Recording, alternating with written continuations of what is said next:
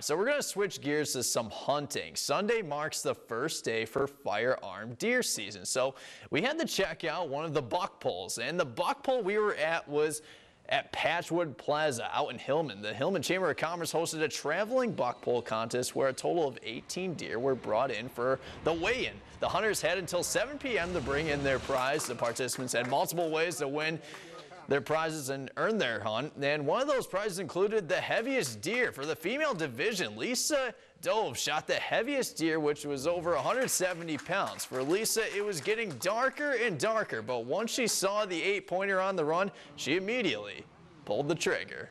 So I ended up going back in, and then when I came back out, I ended up 3 more, and then later on, eventually, this guy came through the woods, which I just got a nick of him, and he was chasing a doe, and he came across, and I had to shoot him on the run.